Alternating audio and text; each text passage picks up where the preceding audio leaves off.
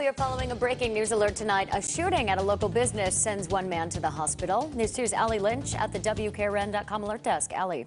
Yeah, Erica, that's right. This happening around 1 this afternoon at Discount Tobacco and Beer on Nolensville Pike.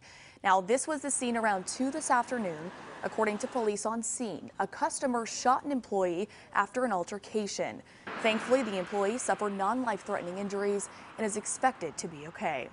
Again, one person was shot at Discount Tobacco and Beer on Nolensville Pike this afternoon with non-life-threatening injuries.